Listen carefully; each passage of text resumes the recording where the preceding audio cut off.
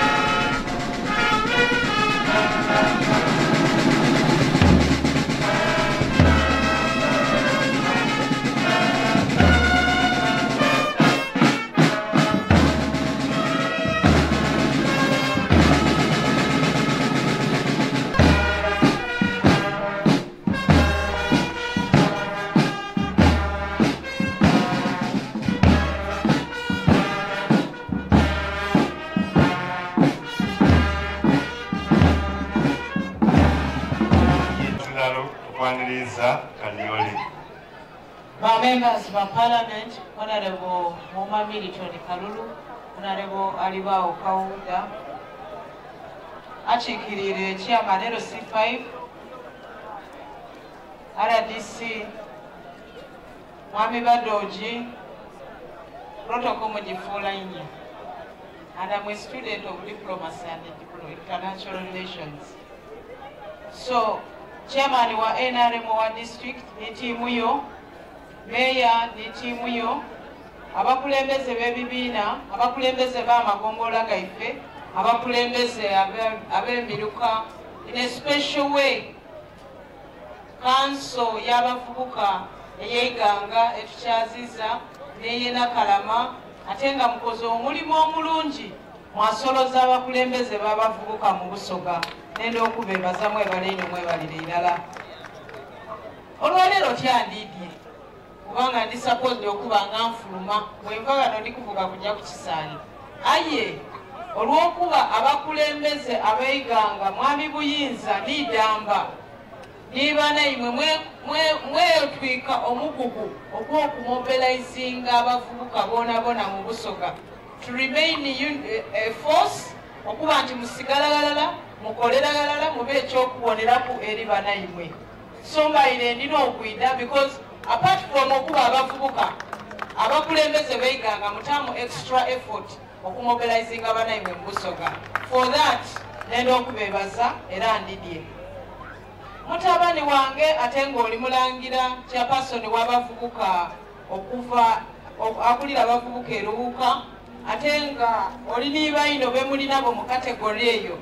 Nenda mwebaze banayimwe bano Buyinza n'Idamba n'abaakola ino okubataagalala nti bwe baatuuka okufuna obugulu ng'omukisa ogwogwidye kwatusimplifyingira okulinga mu tiimu yaimwe bandi be baba bawa obugulu. So in a special way they should pay tribute to you as leaders. Nenda okubeebaza kwekyo ng'omusomesa omutendeke abaana batyaime gano omwana omuto ali emmere okukula n'okubaawo kasitoleza emyaka 22 oba oli amere kubaawo tikukula so omukolo twakutandisa era kunkyo abaana bano naddala abaana ab'emyaka 22 okuyika wansi endala eri baluma omubiri gwetaaga emmere okulya okukula okulya okubaawo. So in that effort nenda kubasaba abavubuka ensonga de munkobye gano edaimwe abavubuka buyinza mwetegeke tiimu yaimwe abavubuka alibaawo n'abakyala nenda kubasaba mutegeke olunaku mbaleetera abantu ba UDP kulu letwalidinda kulu no baide specifically nga baide kwogera nimwe gano buga abeiganga mukiba kindi kwenda UDP nebeide UDP bino byemuliko babyemukola UDP eidalingirira ebyaimwe ebayambe n'okukola empapula n'okuba traininga mu bintu byemukola ebage ebawole sente omirimu gye mulikola ngaye security n'ekimulusoka kolato omusingo nga n'omulimu gwaimwe gwene ate ebawole sente nemusobola okusasula mu myaka 10 myaka 15 sente da gavumenti ate ng'ebasasulira ku kibanda mpola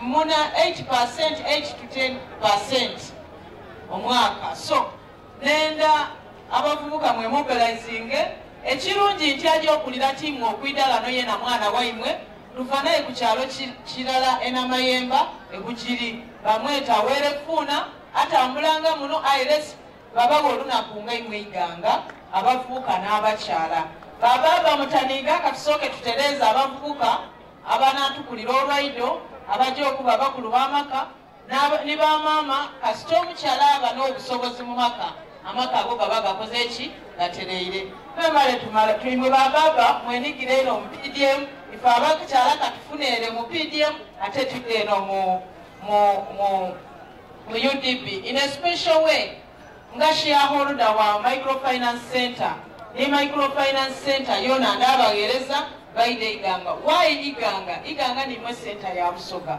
wansi gano ebintu bikyukamu bidakyukamu bitundu by'endawulo.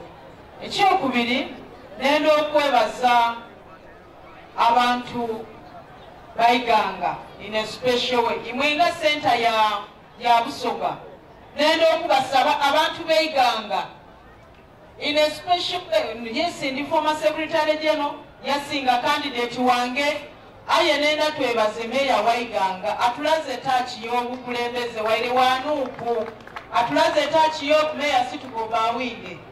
My dear, you think you'll be at a bitun. So, nenda okumwebaza nti obukulembeze bwe waire wanuupu atulaze nti oyinza okubula sente aye wasigala ng'oli mu bantu ng'okola n'abantu. Nenda tumukubire mu ngalo abane NRM tumukubire ino mu ngalo tumwegere ku ekyo waire wa kibiina kindi.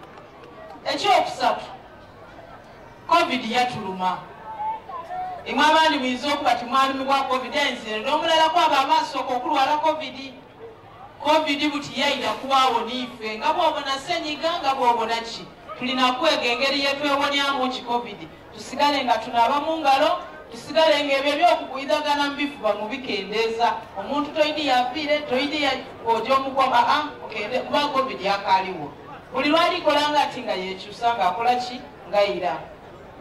Mwebala okutegeka omukolo nenda okubasaba abakulembeze baiganga mugereza abantu nga mubonera ku wanuupu ono waire wanuupu ezira gwavumye waire wanuupu ezira gwakubye waire wanuupu nesente bwe diva mu gavumenti avaayo yatulaga ati sente daidebiti tuli kulonkinga n'okola kino yavaayo yeebaza aba NRM abeikanga abali mu bukulembeze tweyongera okwebaza.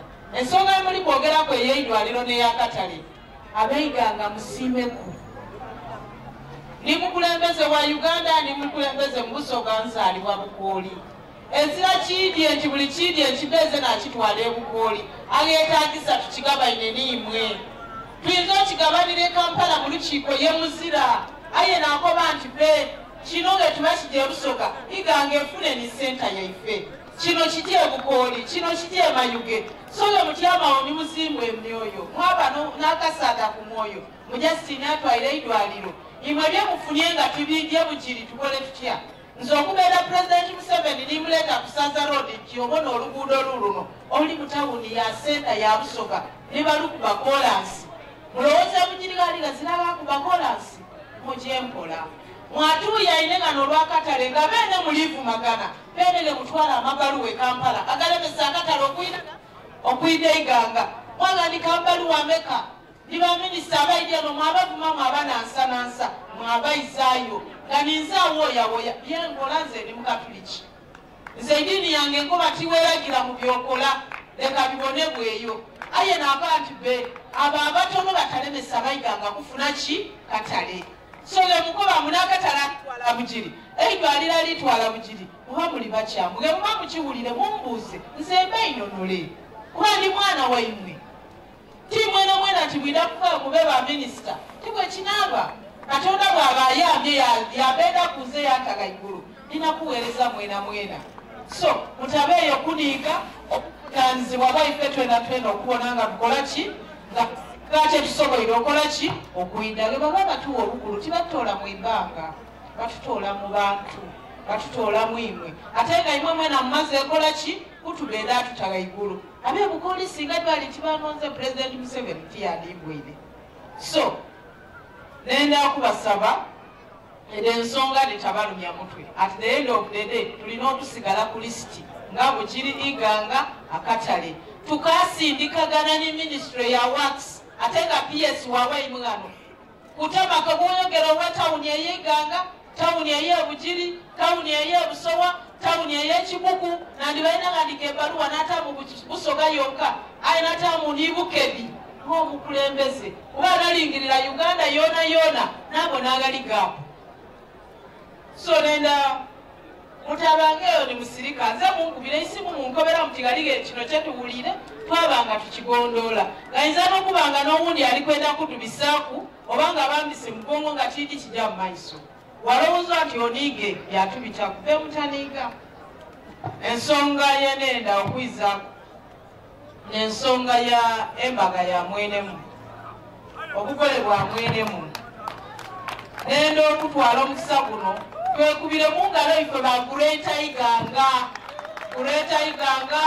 Iganga imwe nga batuzaala twataku Bugiri na Mutumba n'Amayingo Mayuge Bugweri niruwuka okuba nti nife tuviire mwine bantu. That's good balancing.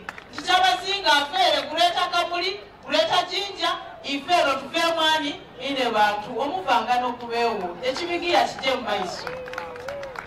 Aye nze bamba obuvunaanyizibwa bw'amawulire okola n'ogwawainwa njatandika wicheda n'ogwokola entertainment.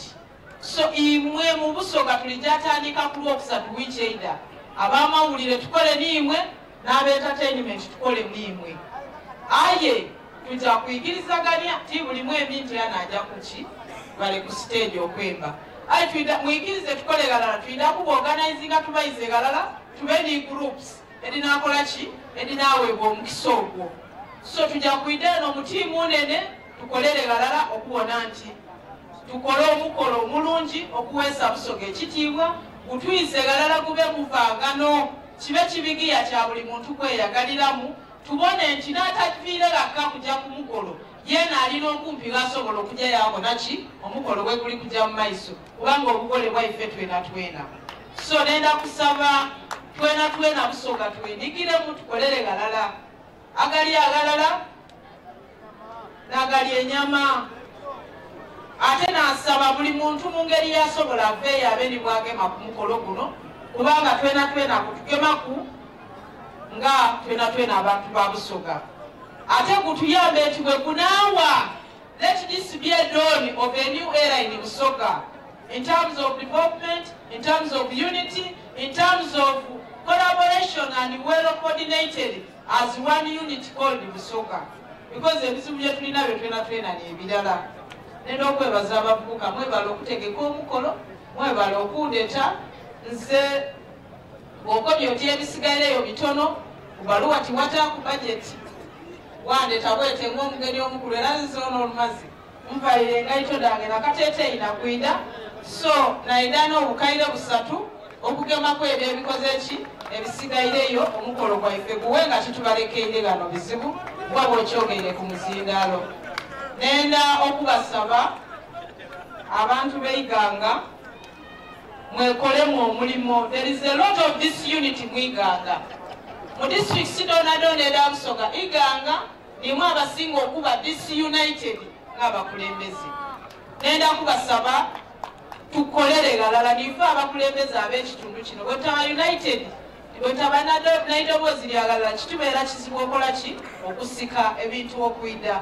So nenda kubasaba ate mwena abakulembeze mulinge mu bantu bagansi okutuwa obukulu tikitegeeza kuba kyokyonya bwe batuwa obukulu tibagema mwigo okwekuba tibeekuza kunkumu tubakwadule mubakulembere nga mubaga ekitiibwa. Okutembera tikitegeeza nti eyakulonda olina amuweereza ng'omukyokyonya.